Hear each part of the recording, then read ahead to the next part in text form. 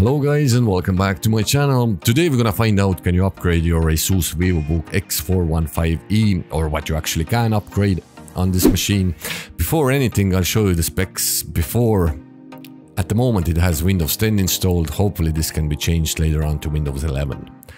And as you see, 11th generation Core i3 CPU, not upgradable, tell you that right away. So whatever CPU you have on your machine, you're stuck with it.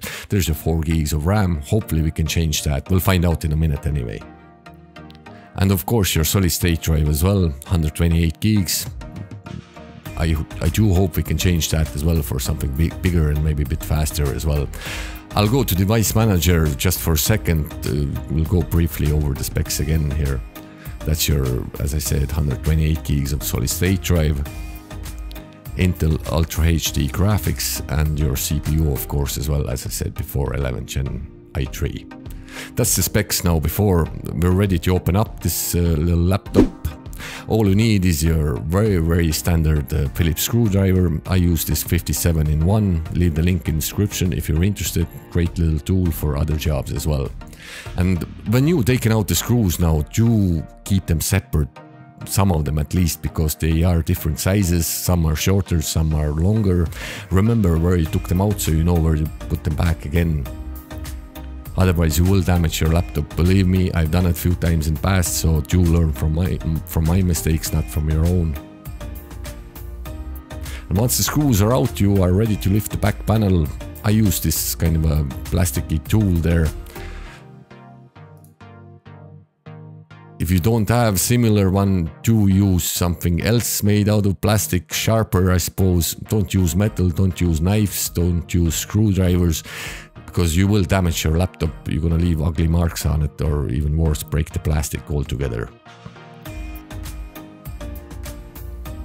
It shouldn't take you longer than maybe a minute or two. It does come off relatively easy, just take your time, be patient. Although here at the end now I have to put little pressure on it to get it off.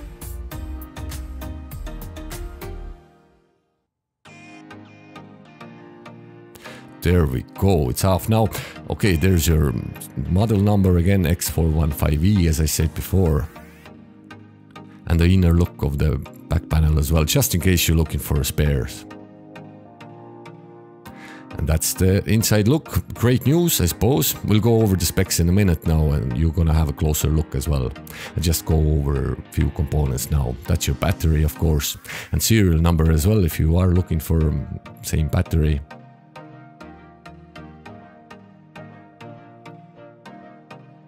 Battery connection, of course.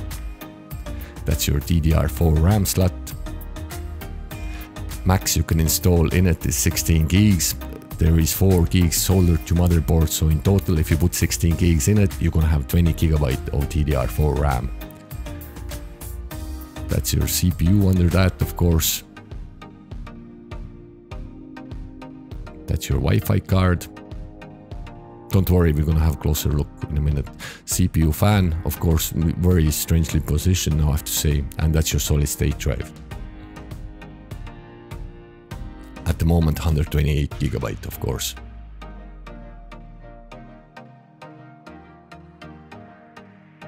And funny enough, this laptop has actually space for 2.5-inch drive, and actually has a little connection there on motherboard as well, but there is no ribbon or anything, so I don't know.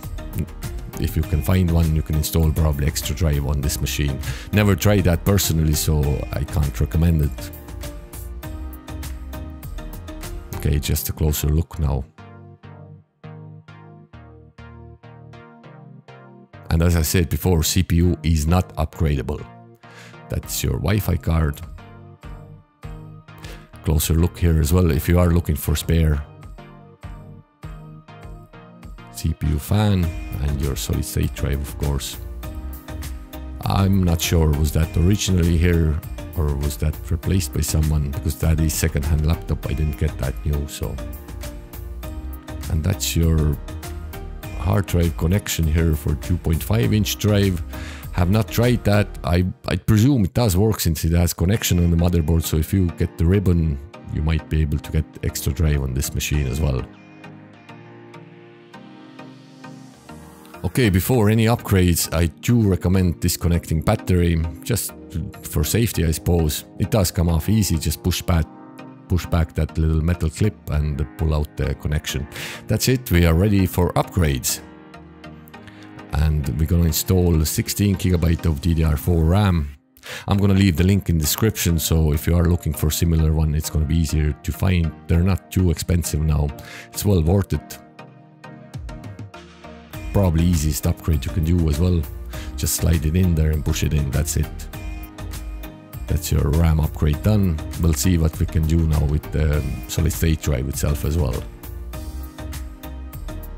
It holds in just with the little screw there. I'm gonna show you now a small one there. That's it.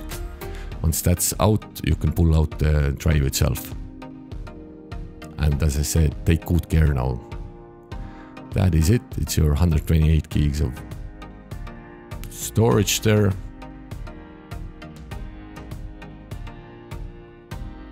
Yep, that's what's gonna go in now. 1 TB Samsung 970 Evo Plus. Same thing, I'm gonna leave the link in the description if for the same one or similar one or even better one. I'll see what's available there at the moment. This does work though, guaranteed. Okay, that's how it looks. Closer look now again. 1 TB. Only one thing, after upgrading your solid state drive, you do have to install your Windows again, and it was not straightforward for this machine, so I do recommend doing a bit of research on that. I'm not gonna go through that over here now, but it was not straightforward. Anyway, it wasn't for me, so hopefully you'll do a bit better. That's it, upgrading done. We can start closing it up again, I suppose. Oh, no, hold on, we forgot something. Battery connection, of course. Oh my god, I've done that many times now. Left that the way it was and closed it up and then, oh, okay. So just push it back in there and that's it. Do not forget that. Okay, that is it now. You can put the back panel back again and screw the screws in. And in a minute we're gonna go into Windows again and you see the specs of that new configuration. And of course I installed Windows 11 on this machine after. And as I said before, it was not straightforward because machine didn't, I didn't see the drive on Windows installation. You could see the drive in the BIOS, but you probably have to do a bit of research on it. Okay, that's it. Now we'll go into Windows and you'll see the specs of that new upgrade as well. Go to this PC properties. And as you see, we have 20 GB of RAM now. Great news overall. So we can upgrade RAM, we can upgrade solid state drive, so not bad at all. 20 gigs will do most people 100%. I'll show you the solid state drive now as well. There you go, that's your 1 TB. I'll go to device manager now as well, so you'll see yourself. That's pretty much it now, guys. Hopefully it was helpful, and you know, if it was, like the video, leave comments, and you know what? Have a great life. Bye bye.